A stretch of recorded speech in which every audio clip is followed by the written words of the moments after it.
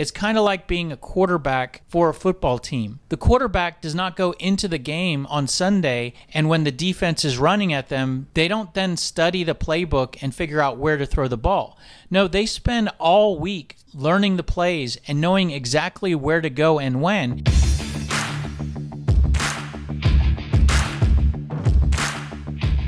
Hello, it's Michael Halper with Sales Scripter. In this video, we're going to talk about how to role-play objections. And the first step in role-playing your sales objections is first you want to create an objections list of the objections that you should role-play and become prepared for. And after you have that list, then you probably want to create responses to those objections. And then there's a few options you have for how to practice and role play those objections. And these three things are what we're going to talk about in this video. And starting with the first one of creating an objections list, or a list of objections that you can anticipate when you're working as a salesperson.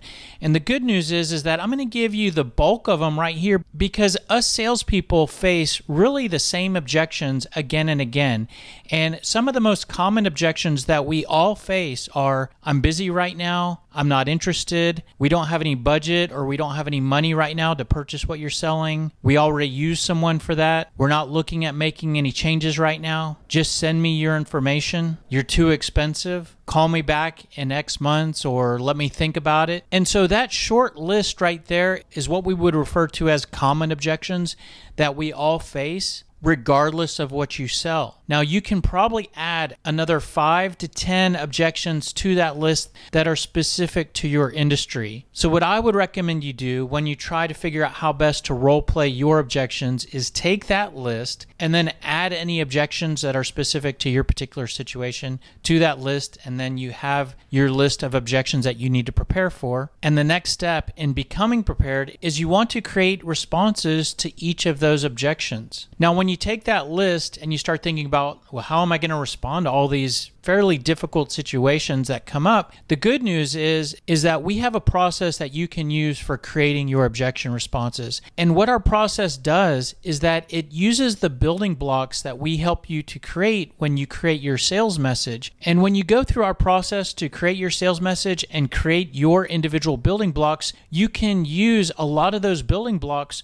for objection responses. And to demonstrate how this works, if you organize those objection responses, let's say into a cold call script, certainly when you're cold calling, you're definitely going to run into objections on almost every cold call. And the way that our objection handling methodology works is that when you get an objection, a lot of times you can deflect in your response to a different building block. For example, these 4 different objections, when they come up on a cold call, we can deflect back to our pain questions building block. So if the prospect says, we're not making any changes right now, oh, yeah, I understand. If I could ask you real quick, how difficult is it to teach reps everything they need to know to say when they're selling and talking to prospects? So what I did there, my objection response to that objection was deflecting back to the pain questions building block and asking a pain question. Those same objections you can deflect to your current state questions. So if the prospect says, we already use someone for that,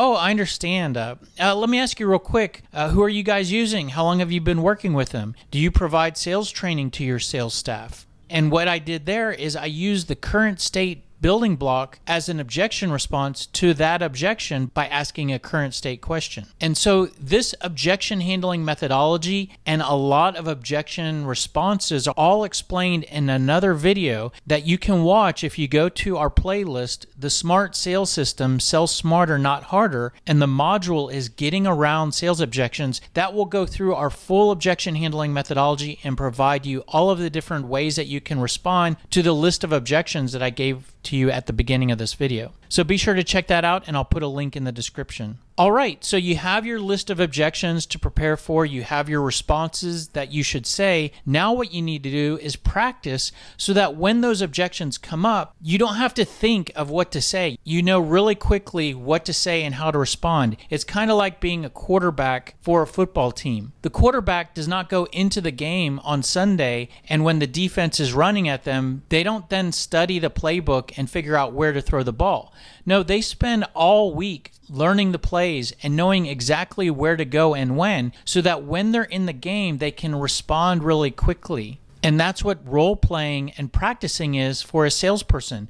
In the same way that a professional athlete will practice and run drills all week leading up to the game, a professional sales rep should be running drills and practicing and role-playing as they're warming up and preparing for making calls and talking to prospects. So you have a few different options on practicing and role-playing. And the first is that you can practice with yourself. Just talk to yourself in a mirror, talk to yourself in a room, go through your objections list and actually say out loud your objection responses. Now, the good thing about this option is that it's free. You can do it as much as you want, whenever you want, because the only thing you need is you and your list of objections and objection responses. Now, the downside to this option is that it might feel a little weird practicing by yourself, and you might find excuses not to do it because you're lazy or because it feels awkward. And the quality of the role playing might not be as great when you're by yourself. You're not going to have feedback from someone else. You're not going to have that dynamic exchange of by being surprised with different directions that the practice or the role play could go. So definitely a good, cheap option that you can do whenever you want, but the quality is not going to be as good as some of the other options. Your next option for role-playing your objections is to practice with a peer. So this would be grabbing a colleague that you work with, maybe someone that works for the same company, and getting them to practice with you. This can be really effective because you're going to have the opportunity to talk through those objection responses and really practice and work through and learn those objection responses. So this can be really productive. The downside to practicing with a peer is a couple things. First of all, it can feel a little awkward practicing with a peer because when you're practicing objections, you're going to maybe show some vulnerability in terms of your lack of experience or preparedness, and you might feel embarrassed showing that to one of your peers. And the other person who you're practicing with might feel uncomfortable as well because they're having to see you in a more vulnerable state. So